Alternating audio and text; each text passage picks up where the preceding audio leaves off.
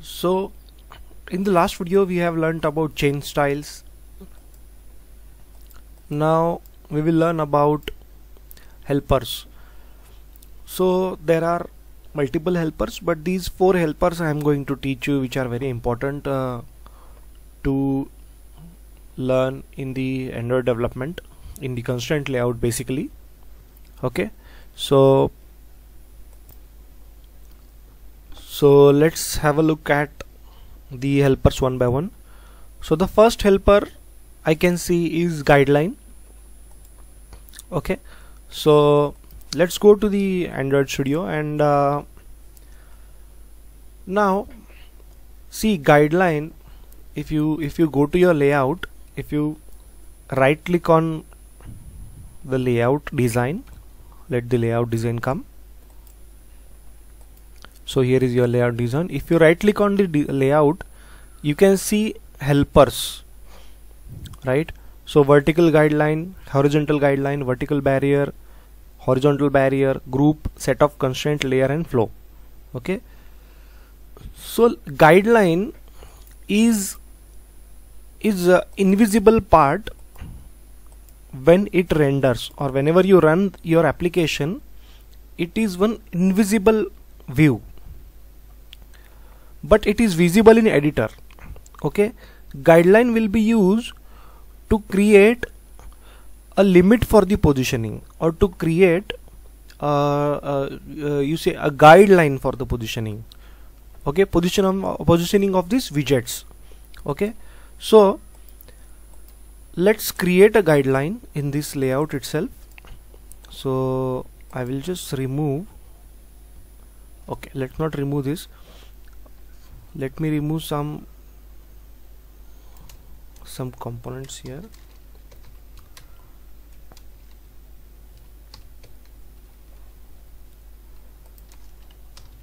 Okay, and I have button 1, 2, 3, but let me remove this button right now. Let me remove this button also. Okay, so I have one button and one, let me hide this panel too. Okay, one button and I have one radio button. Okay, so what this guideline will do, it will give you one invisible guideline for that view. Okay, so what I will do is I will take one image view here. Okay, so let me take one image view and okay, so this image I can take as it is available for us directly. Okay, and this button, now I want to use this button below this image, and like that I want to create some area in my application which will be as profile area, and below that area it will be the area of other content. For example,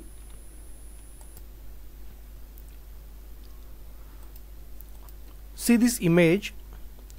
In this image one line is there, okay, which is invisible. So that line is basically aligning these text views, okay, these text views with that line, which is a guideline. So if I open this in let me open this in editor. Okay, so I have opened this in my editor. Now if you can see, these 3 are aligned into this line, right? These 3 elements or the 6 text views are aligned, so you can see them in one line, right? So this there must be some guideline here.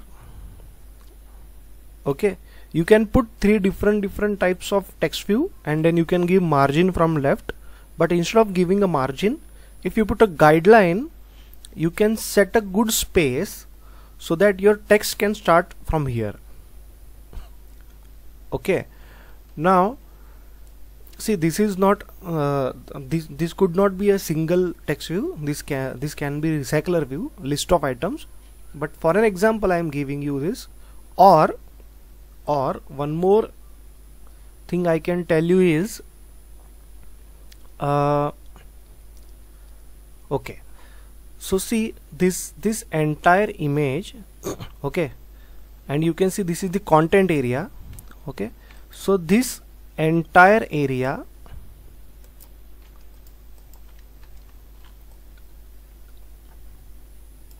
and this entire area, these two areas will be separated by a guideline. So with the yellow color I will draw a guideline. This is the guideline, okay. So this area is divided using guideline,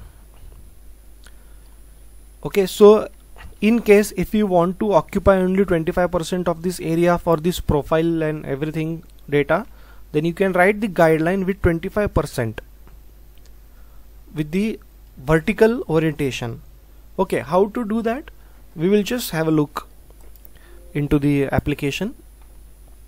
So for example, now I will draw two guidelines here, okay, and I will remove this button, and instead of this button we will use text view.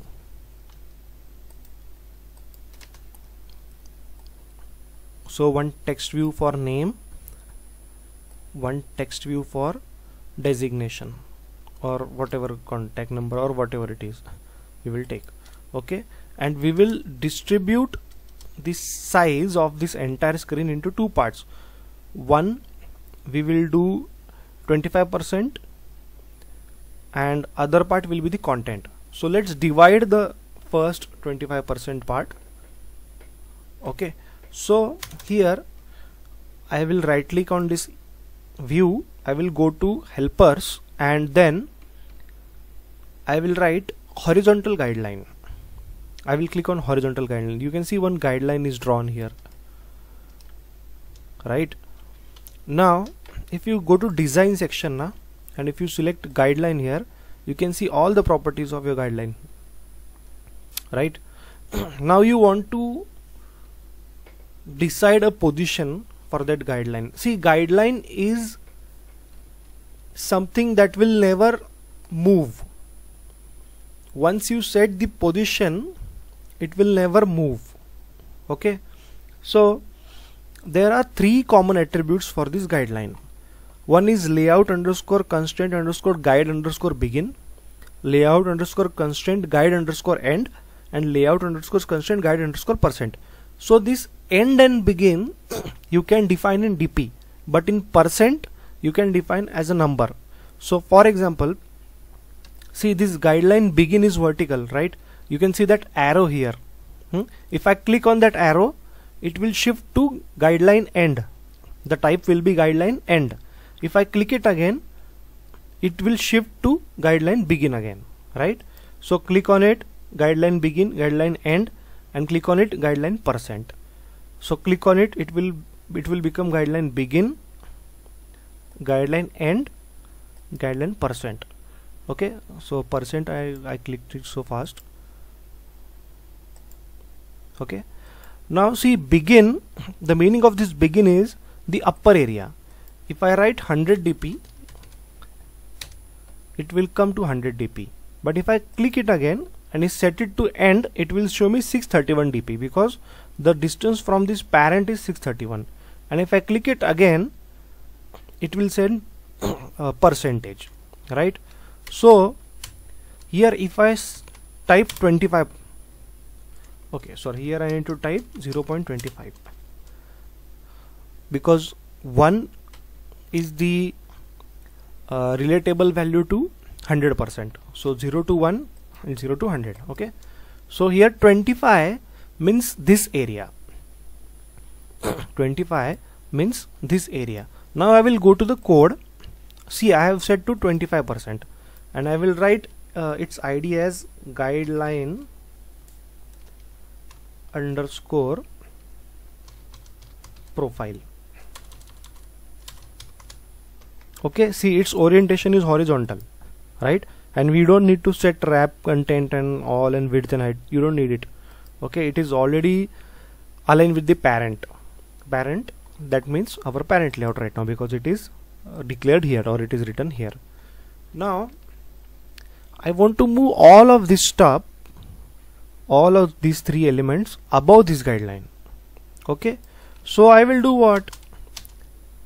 I will, one second, now this is tools they have given. See, the meaning of tools is you will see it into the editor, but at runtime you will not see it. So I will write src again, and I will launcher foreground, if I can see. Okay, this is the nice icon we can use. So now I want to put all these components above this helper, this guideline, right? So first what I will do is see this image, guys. This is profile area where this image is being shown, then name and some points. So we have image and two text view. So like this I want to set it up, right? So what I will do, I will go there, okay, and I will change the size, width, I will set 80 dp, height I will set 80 dp. Now I want it center. You already know how to put it at the center, so I will do like this, then I will do like this, left, right to right, right I have set to parent. Now let's set end to end of parent is I have set by clicking on that icon. Now I will write start to start of parent and top to top of parent. Right, now that icon is there, and I will add some margin top. So this margin top will be 20 dp. Okay, now I want to put this text view under that image view, right? So top to bottom of image view,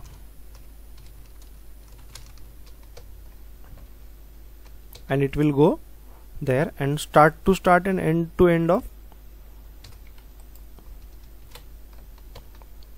parent. But here one thing I can do, I can use this image view for start to start and end to end.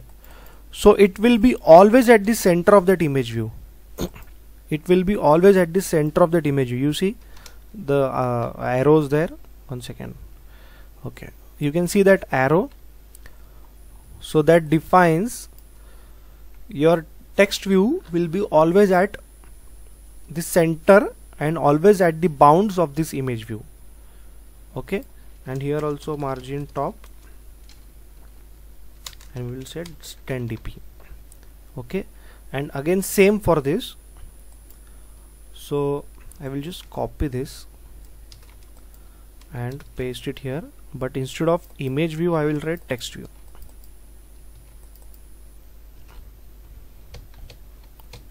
Okay, so this is how your views are connected. Now you want to set that background, this background you want to set, right? So to set a background, you cannot set it by giving some height, right? Because you know height, it can be different for different screen resolutions. So what I will do is I will create one layout here. So for example, let's create a linear layout. Okay, here I can take view also. Okay, let's just take a view, blank view. View is also a thing you can use. So view. Okay, let's not take a view. Let's take one more constraint view, and let's put all these elements into that constraint view, constraint layout. Okay, so width will be match parent, height also will be match parent I will do, and into this constraint view I will take all of these elements.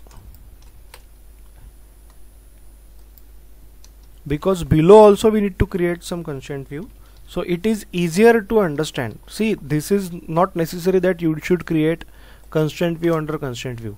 Okay, this is just for learning purpose. Okay, your layout may differ. Okay, now start off parent, end to end of parent, top to top of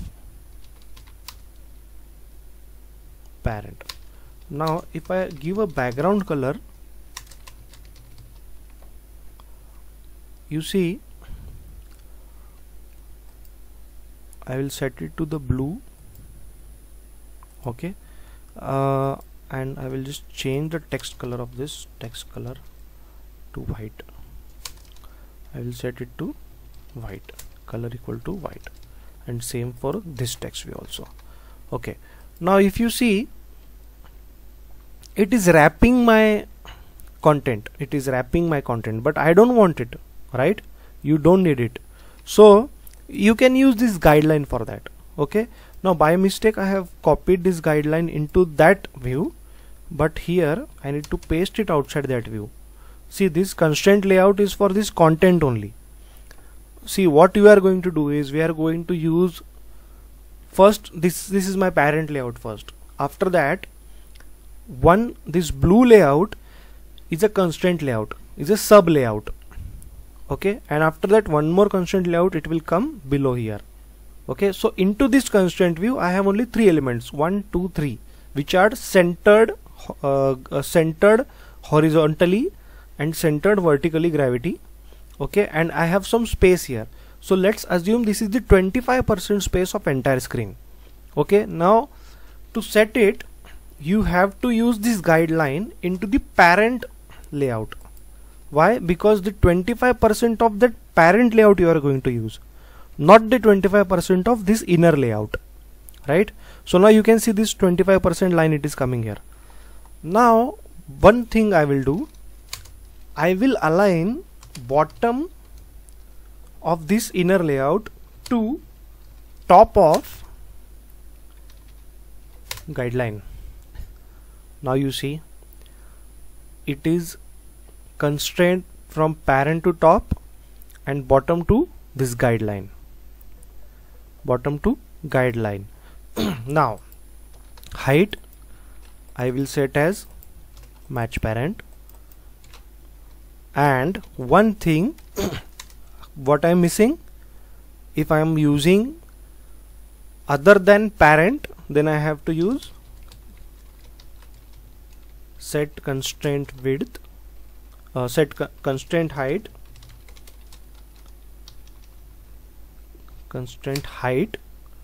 and true. Now you see it is coming.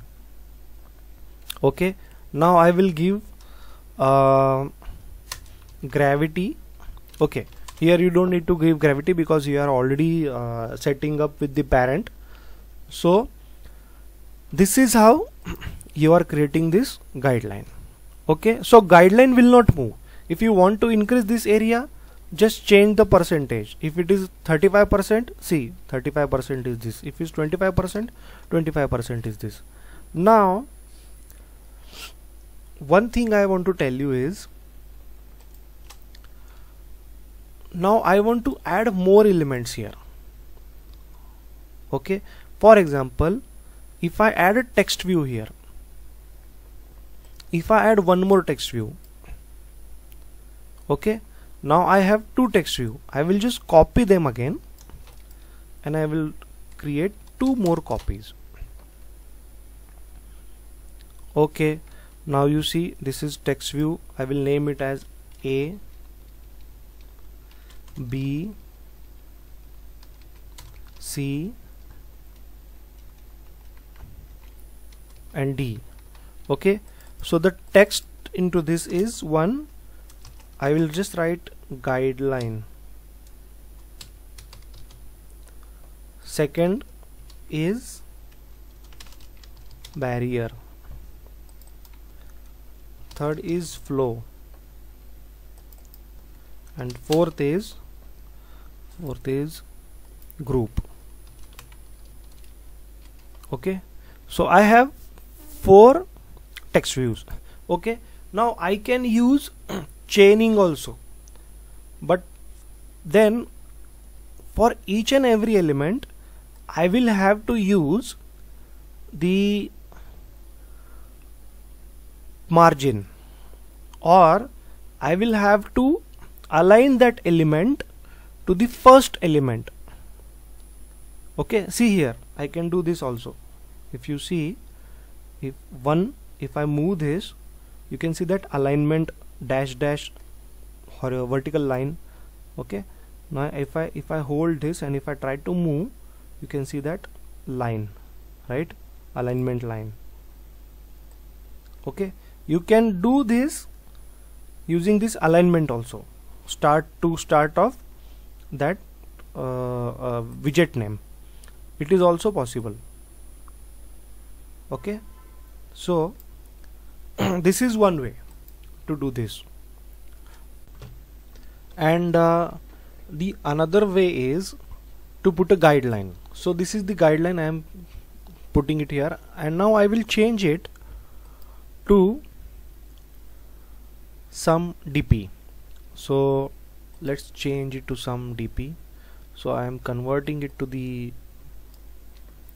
percentage, so 0.1, 0.2. okay, so let's keep it as 0.15. okay, now what I will do, I will connect, or I will make constraint of all these elements with this guideline. So here I will write start to end of, and here the ID I will pass is guideline profile.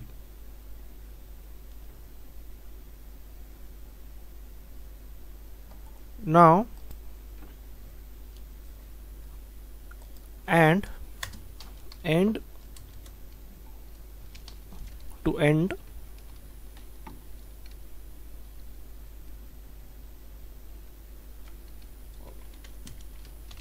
to end of parent.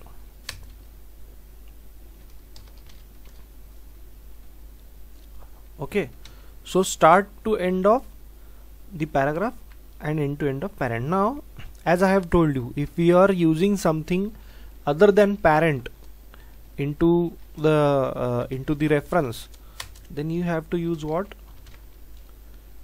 Constraint width true. Okay, now here there is I need to delete this code. Okay, because that is for editor purpose, not this purpose. Okay, so end to end of parent, start to end of guideline profile, which is your this okay, sorry, guideline paragraph we want to keep, na, not profile, guideline paragraph, right? So it is into the center.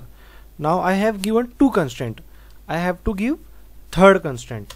So top to bottom of guideline profile. Okay, so at the center you can see it. Now remember I told you about a bias. Okay, so this bias is this. Okay, this divider is at bias. If this is horizontal bias, if I move it to the left, see that my text view is also moving to the left. Okay, so this is 0 now. So 0 means whatever constraint you have given to the left side, it will have 0 space in between. If I move it a little bit to the right, so here I will have that 7 number of space to the left side. So I want to move it to 0, right? Now I will keep the same constraint for these, but one below the other. Okay, so for end to end, horizontal bias, and start to end, I will keep these 3 things same for every text view. Okay, so see, now every text view is being constrained from this guideline, bias 0 and end to end of parent, right? Okay, and now top to bottom of, I will have to add top to bottom of property for this. So I will copy this and here I will paste it, but I will change the name to top to bottom of view A. So see, it comes down with the view A. Now here I will go again, I will paste it and I will write view B because I want it below the view B, and here I will write view C. So all of my elements are now arranged according to this guideline, and one below the other. You can use flow here also, but we will learn about flow in the next video. Or you can use chains here. Even if you use chains here now, it is one click thing. You don't need to add much of the code there, right? So with the chains it is much easier also, but since we are learning, so I wanted to show you this using this top and bottom constraint with the guideline. Okay, so this is how your guideline works. So guideline will not move. Okay, guideline will be there, guideline position will be static. Okay, now let's move ahead to another helper in the next video. Okay, so I will stop it here.